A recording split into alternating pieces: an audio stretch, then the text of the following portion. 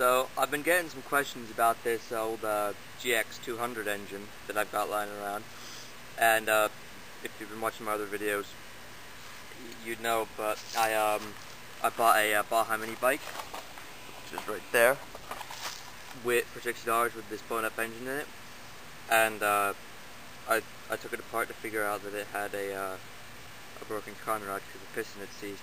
But what I'm pretty much going to do is I'm going to take this engine apart, show you all the different things about it. So on the outside, before I take it apart, I'll just let you know some of the simple things about what all the pieces are. Start over here.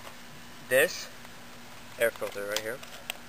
Go ahead and unscrew that little wing nut. That's the air filter.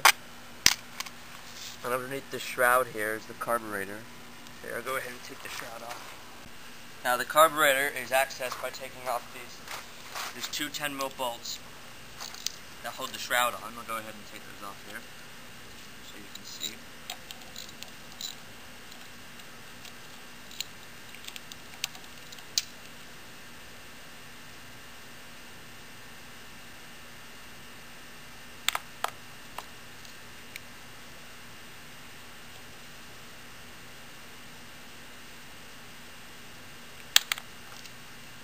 The shroud just simply slides off.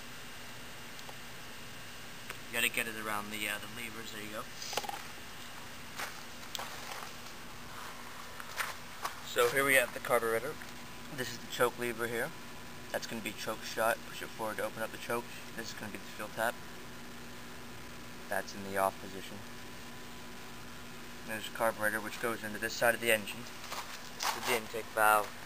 Here in the cylinder where it's ignited by the spark plug and the exhaust comes out there. I'll go ahead and take the rocker cover off so you can get a look at those valves, or those rockers rather. Go ahead and set the camera here.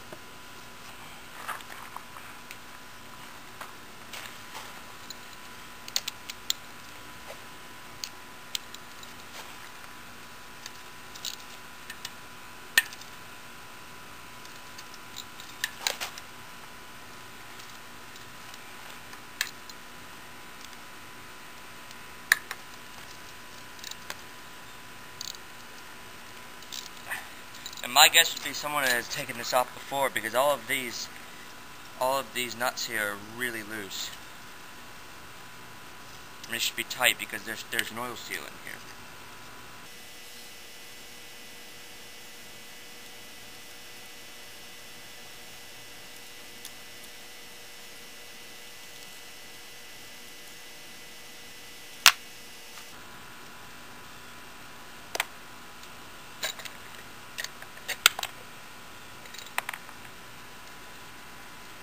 Break that gasket. There we go.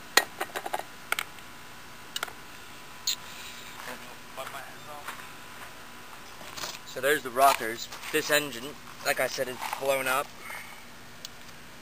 And the timing gear sort of fucked. Here's the push rods here.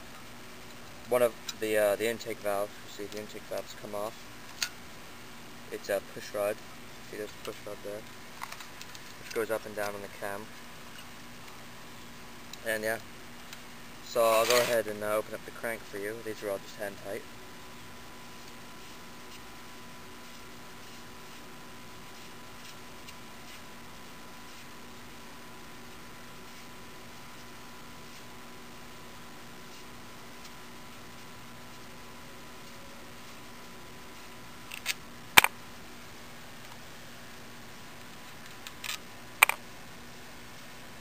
These shouldn't be hand tight, of course. These should be done up very tightly and seated properly. You know, you gotta, when you're tightening it up, you have to do one here on the other side, and then down here, then down here, in equal amounts of pressure, because you have to seat the gasket properly. Of course, this engine, like I said, is pretty much garbage, but it's worth making a video about.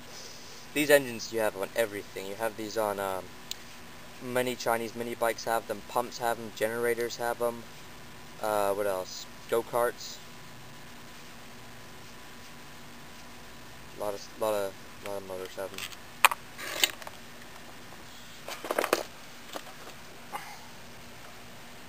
Go ahead and lean it that way.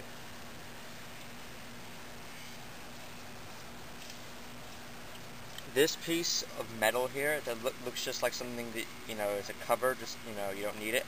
You do, because what that does is that deflects the air coming from the fan, which is underneath that cover where the magneto is, deflects the air over the cooling fin, so you kind of do need that.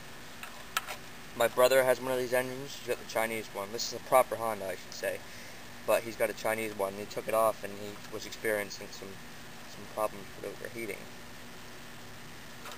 I know how to do it. These two things, you see you got one here and one here, they're oil fillers. The one on this side has a dipstick. Go ahead and unscrew that.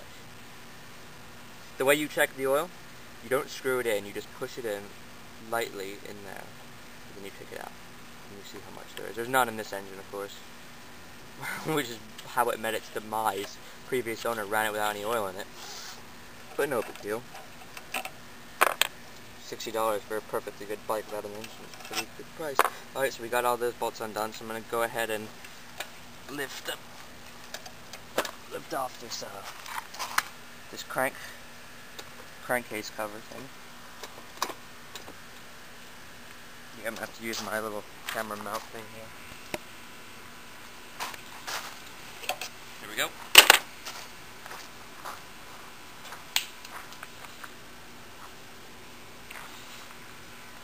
So here we have the inside of a GX200 engine.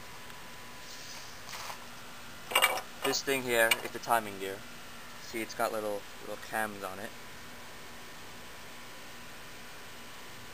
And that goes in there, connects to the crankshaft, which spins around. They've got little marks, I'm not sure you'll be able to see, but like right there, there's a little dot. And right there on the crank, there's a little dot, and they have to line up. So, let's check that out. Oh, it's seized up. And you see you've got little push rods here, so as this turns around, those little things push up those little feet on the push rod, and it opens and closes the valves. Pretty cool, right? And the problem with this engine, I'll show you the reason it will never run again, is because that right here, this is the connecting rod, and that should be secured. Tight motherfucker. Should be secured right like that, all the way around by a bearing to the crankshaft, but it's not, because the piston's seized, and of course it's while it was running, and of course this is going to have lots of momentum going, and it's like, uh-oh, this end's not moving anymore, but this breaks that right there.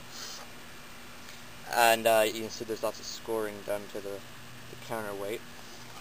Then if we look back there, you see a little plastic gear connected to a little, I guess, a lever you call it, and that works the governor, and that is also needs to be working properly, because it stops the engine from revving too high or too low, because you know these engines are not built to rev to the red line. They're built to, you know, 3,000 RPM, and that's about it. That's why, you know, it's huge displacement, like 300 cc or 200 cc, 200 because GX200, but they don't make any more than 5.5 horse because they don't rev. So there's the push rod foot there.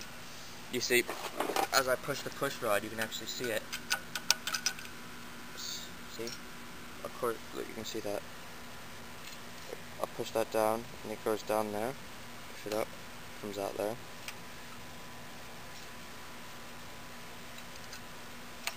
Pretty cool, right?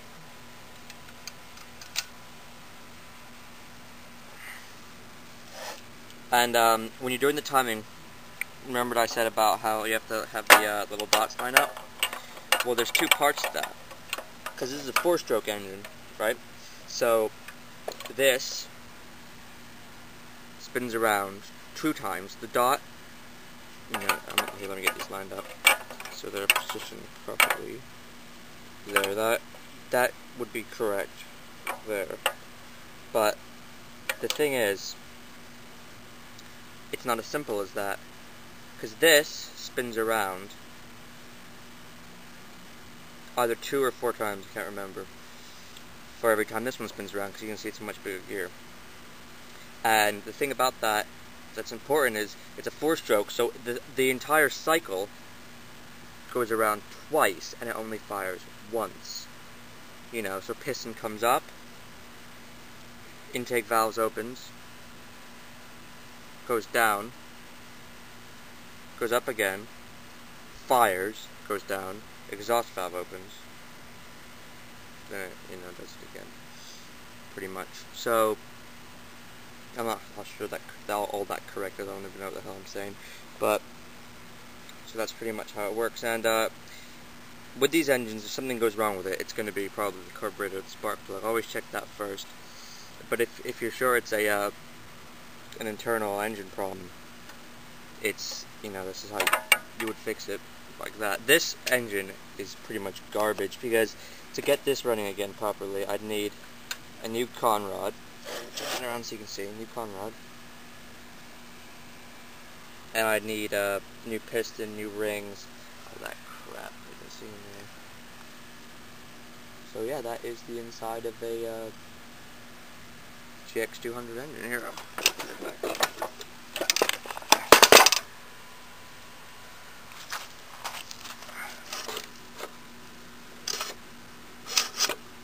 It doesn't even turn. Alright, yeah, so plenty more videos to come with a different engine that I have just lying around. So like, comment, subscribe.